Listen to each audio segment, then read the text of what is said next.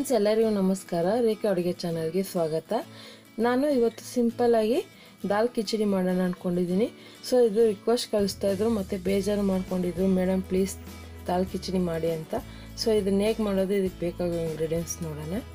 ನಾನಿಲ್ಲಿ ಒಂದು ಚಿಕ್ಕ ಟೀ ಕುಡಿಯೋಷ್ಟು ಲೋಟದಲ್ಲಿ 1 ಲೋಟ ಅಕ್ಕಿ, 1 ಲೋಟ ಬೇಳೆನ ಸುಮಾರು ಒಂದು ಅರ್ಧ ಗಂಟೆ ನೆನೆ ಹಾಕಿದ್ದೀನಿ. ಸುಮಾರು ಒಂದು 2 ಸರಿ ವಾಶ್ ಮಾಡಿ ನೆನೆ ಹಾಕಿ, ಮತ್ತು ಒಂದು ಮೀಡಿಯಮ್ ಸೈಜ್ ಟೊಮೊಟೊ 1 ಕಟ್ ಮಾಡಿಟ್ಟಿರೋದು, ಈರುಳ್ಳಿ 1 ದೊಡ್ಡ ಸೈಜ್ ಕಟ್ ಮಾಡಿಟ್ಟಿದ್ದೀನಿ, ಜೀರಿಗೆ 1 ಟೇಬಲ್ ಸ್ಪೂನು, ಸಾಸಿವೆ 1 ಟೇಬಲ್ ಸ್ಪೂನು, ಮತ್ತು ತುಪ್ಪ 1 ಟೇಬಲ್ ಸ್ಪೂನು, ಒಂದು 3 ಮೆಣಸಿನ್ಕಾಯಿ ಕಟ್ ಮಾಡಿಟ್ಟಿದ್ದೀನಿ ಚಿಕ್ಕದಾಗಿ, ಒಂದು 1/4 ಟೀ ಸ್ಪೂನ್ ಆಗೋಷ್ಟು ಇಂಗು, ಕರಿಬೇವು ಎಲೆ 10 ರಿಂದ 15, ಇದು ಒಣಗಿದ ಮೆಣಸಿನ್ಕಾಯಿ ಅಂದರೆ ಬ್ಯಾಡಗೆ ಮೆಣಸಿನ್ಕಾಯಿ 3, ಶುಂಠಿ ಬೆಳ್ಳುಳ್ಳಿ ಪೇಸ್ಟ್ 1 ಟೇಬಲ್ ಸ್ಪೂನು, ಅರಿಶಿನ ಅರ್ಧ ಟೇಬಲ್ ಸ್ಪೂನು, ಖಾರದ ಪುಡಿ 1/2 ಟೇಬಲ್ ಸ್ಪೂನು, ಧನಿಯಾ ಪುಡಿ 1/2 ಟೇಬಲ್ ಸ್ಪೂನು, ಕೊತ್ತಂಬರಿ ಕಟ್ ಮಾಡಿಟ್ಟಿರೋದು 2 ಟೇಬಲ್ ಸ್ಪೂನ್ ಆಗೋಷ್ಟು ತಗೊಂಡಿದ್ದೀನಿ, 1/4 ಕಪ್ಪು, ರುಚಿಗೆ ತಕ್ಕಷ್ಟು ಉಪ್ಪು, ಎಣ್ಣೆ ಒಗ್ಗರಣೆಗೆ ಆಗೋಷ್ಟು.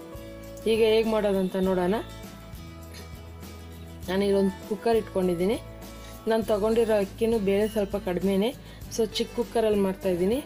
ನೀವೇನಾದರೂ ಮಾಡೋದಾದರೆ ದೊಡ್ಡ ಕುಕ್ಕರಲ್ಲೇ ಮಾಡಿ, ಯಾಕಂದರೆ ಹೆಸರು ಬೇಳೆ ಹಾಕಿರೋದ್ರಿಂದ ಅದು ಉಕ್ಕಿ ಬರುತ್ತೆ ಮತ್ತು ಕುಕ್ಕರ್ ವಿಸಿಲ್ ಸರಿಯಾಗಿ ಬರೋಲ್ಲ. ಸೊ ಇದಕ್ಕೆ ನೀರು ಸ್ವಲ್ಪ ಜಾಸ್ತಿನೇ ಹಾಕ್ಕೊಳ್ಳಿ.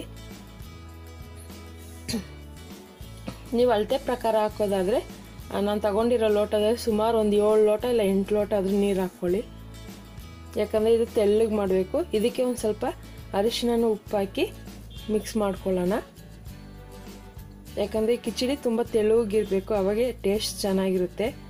ಈಗ ಮುಚ್ಚಳ ಹಾಕಿ ವಿಸಿಲ್ ಹಾಕಿ ಸುಮಾರು ಒಂದು 4 ವಿಸಿಲ್ ಬಿಡ್ತಾ ಇದ್ದೀನಿ. ಈಗ ನೋಡಿ ಒಂದು 4 ವಿಸಿಲ್ ಬಂದು ಮತ್ತು ಗ್ಯಾಸ್ ಕೂಡ ರಿಲೀಸ್ ಆಗಿದೆ.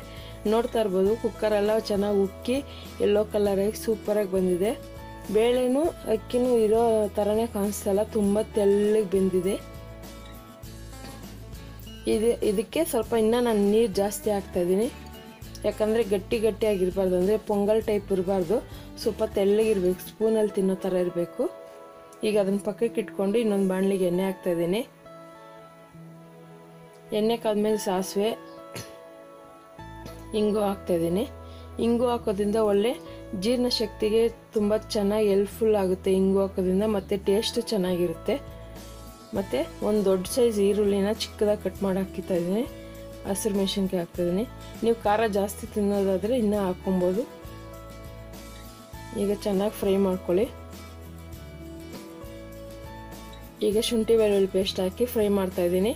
ತುಂಬ ಜನ ಒಳ್ಳೆ ರೆಸ್ಪಾನ್ಸಿಬಲ್ ಬರ್ತಾಯಿದೆ, ಒಳ್ಳೊಳ್ಳೆ ಅಡುಗೆಗಳನ್ನೂ ರಿಕ್ವೆಸ್ಟ್ ಮಾಡಿ ಕಳಿಸ್ತಾ ಇದ್ದೀರಾ. ಸೊ ನನ್ನ ಕೈಲಾದಷ್ಟು ನಾನು ನಿಮ್ಮ ರೆಸಿಪಿಗಳನ್ನ ನಾನು ಅಪ್ಲೋಡ್ ಮಾಡ್ತಾ ಇರ್ತೀನಿ. ದಯವಿಟ್ಟು ಮಿಸ್ ಮಾಡದೆ ರೇಖಾ ಅಡುಗೆನ ನೋಡಿ ಅಂತ ಕೇಳ್ಕೊತೀನಿ. ಸೊ ಅಡುಗೆ ನಮ್ಮದು ತೋರಿಸಿಲ್ಲ ಅಂತ ನೀವು ಬೇಜಾರು ಮಾಡ್ಕೊಳ್ಳೋಲ್ಲ, ಬೇಕಂದರೆ ಇನ್ನೊಂದು ಟೈಮ್ ನೀವು ಕಮೆಂಟ್ಸ್ ಮಾಡಿ ಕೇಳಿ. ಈಗ ಟೊಮೊಟೊನೂ ಹಾಕಿ ಚೆನ್ನಾಗಿ ಫ್ರೈ ಮಾಡ್ತಾಯಿದ್ದೀನಿ. ಖಾರಕ್ಕೆ ಖಾರದ ಪುಡಿ, ಸೊ ಕಲರ್ ಏನು ಅಷ್ಟೊಂದು ಡಿಫ್ರೆಂಟಾಗಿ ಬರೋಲ್ಲ, ಖಾರ ಬೇಕಂದರೆ ಜಾಸ್ತಿನೇ ಹಾಕ್ಕೊಳ್ಳಿ. ಸೊ ಮಕ್ಕಳು ವಯಸ್ಸಾದವರು ಅಂಥವರೆಲ್ಲ ತಿನ್ಬೋದು, ಇದು ಅಷ್ಟು ಚೆನ್ನಾಗಿರುತ್ತೆ ಕಿಚಡಿ. ಮತ್ತು ಈ ಹೆಸರುಬೇಳೆ ಕಿಚಡಿ ತಿನ್ನೋದ್ರಿಂದ ಕೆಲವು ಮಕ್ಕಳು ಊಟ ಮಾಡಲ್ವಲ್ಲ, ಅಂಥವ್ರಿಗೆ ಕಿಚಡಿ ತಿನ್ನಿಸಿದ್ರೆ ಬೇಗ ಹೊಟ್ಟೆ ಹಸಿವು ಜಾಸ್ತಿ ಆಗುತ್ತೆ. ಈಗ ಚೆನ್ನಾಗಿ ಸ್ಪೈಸಸ್ ಎಲ್ಲ ಫ್ರೈ ಆದಮೇಲೆ ಬೇಯಿಸಿರೋ ಅಕ್ಕಿ ಬೇಳೆದು ಹಾಕ್ತಾಯಿದ್ದೀನಿ. ನೋಡ್ತಾ ಇರ್ಬೋದು ತುಂಬ ತೆಳ್ಳಗಿದೆ. ಇದಕ್ಕಿನ್ನ ನೀವು ಗಟ್ಟಿ ಆಯ್ತಂದರೆ ಇನ್ನೂ ನೀರು ಕೂಡ ಹಾಕಿ ಕುದಿಸ್ಕೋಬೋದು. ಇದು ಜಾಸ್ತಿ ಹೊತ್ತು ಕುದಿಸ್ಬೇಕಂತೇನಿಲ್ಲ, ಸುಮಾರು ಒಂದು 5 ನಿಮಿಷ ಆಗಿ ಸ್ಟವ್ ಮೇಲೆ ಬಿಟ್ಬಿಡಿ, ಒಂದು ಕುದಿ ಬಂದರೆ ಸಾಕು. ಈಗ ಒಂದು ಕುದಿ ಬಂದು ಸೈಡ್ಗೆ ಎತ್ತಿಟ್ಕೊಂಡು ಅದೇ ಸ್ಟವ್ ಮೇಲೆ ಒಂದು ಚಿಕ್ಕ ಬಾಣಲಿ ಇಟ್ಕೊಂಡು ಒಗ್ಗರಣೆಗೆ ತುಪ್ಪ ಹಾಕ್ತಾಯಿದ್ದೀನಿ. ಈ ತುಪ್ಪ ನೀವು ಎಷ್ಟು ಹಾಕ್ತೀರೋ ಅಷ್ಟು ತುಂಬ ಟೇಸ್ಟ್ ಇರುತ್ತೆ ಕಿಚಡಿಯಲ್ಲಿ. ಸೊ ತುಪ್ಪ ತಿಂದೇ ಇರೋರು ಕೂಡ ಗೊತ್ತಾಗಲ್ಲ ಅವ್ರಿಗೆ, ಒಗ್ಗರಣೆ ಮಾಡಿ ಹಾಕ್ಬಿಟ್ರೆ. ಬೆಳಗಿನ ಬ್ರೇಕ್ಫಾಸ್ಟಿಗಾದರೂ ಮಾಡ್ಬೋದು, ಇಲ್ಲ ನಿಮಗೆ ಟೈಮ್ ಇಲ್ಲ ಸಂಜೆ ಹೊತ್ತು ಅಡುಗೆ ಮಾಡೋಕ್ಕೆಂದರೆ ಈ ಥರ ಸಿಂಪಲ್ ಅಡುಗೆಗಳು ಕೂಡ ಮಾಡ್ಕೊಬೋದು ನೀವು. ಈ ಜೀರಿಗೆ ಮತ್ತು ಒಣಗಿದ ಮೆಣಸಿನ್ಕಾಯಿ ಕರಿಬೇವು ಹಾಕ್ತಾಯಿದ್ದೀನಿ. ಜೀರಿಗೆ ಕೂಡ ಅಷ್ಟೇ, ನಾವು ತಿನ್ನೋ ಒಂದೊಂದು ಜೀರಿಗೆ ಸಿಕ್ಕಿದಾಗ ಎಷ್ಟು ಟೇಸ್ಟ್ ಇರುತ್ತೆ, ತುಂಬ ಸೂಪರಾಗಿರುತ್ತೆ. ಈಗ ಒಗ್ಗರಣೆಯನ್ನು ಡೈರೆಕ್ಟಾಗಿ ನಾನು ಕಿಚಡಿ ಬೆಂದಿರೋ ಬಾಣಲಿಗೆ ಹಾಕ್ತಾಯಿದ್ದೀನಿ ಅಷ್ಟೇ. ಇದನ್ನೊಂದು ಸರಿ ಚೆನ್ನಾಗಿ ಮಿಕ್ಸ್ ಮಾಡ್ಕೊಳ್ಳಿ. ಸುಮಾರು ನಾನು ಮಾಡಿರೋ ಕಿಚಡಿನ ಒಂದು 3 ರಿಂದ 4 ಜನ ತಿನ್ಬೋದು. ಈ ಕಿಚಡಿ ಜೊತೆಗೆ ನೀವು ಸೈಡ್ ಡಿಶ್ಶಾಗಿ ಹಪ್ಳನೋ ಏನಾದರೂ ಕುರ್ಕೊಳ್ಳಿ ತಿಂಡಿನೋ ಏನಾದರೂ ಇಟ್ಕೊಬೋದು, ಸೂಪರಾಗಿರುತ್ತೆ. ಇದನ್ನು ನಾನೊಂದು ಸರ್ವಿಂಗ್ ಪ್ಲೇಟ್ಗೆ ಸರ್ವ್ ಮಾಡ್ಕೊಂಡಿದ್ದೀನಿ. ನಾನು ಹೇಳ್ದಾಗೆ ಕಲರ್ಫುಲ್ಲಾಗಿ ದಾಲ್ ಕಿಚಡಿ ರೆಡಿ ಆಗಿದೆಯಲ್ಲ. ನೀವು ಹಾಗಾದರೆ ಈ ರೆಸಿಪಿನ ಇವತ್ತೇ ಮನೇಲಿ ಟ್ರೈ ಮಾಡಿ ಹೇಗಿದೆ ಅಂತ ನಮಗೆ ಕಮೆಂಟ್ಸ್ ಮಾಡಿ.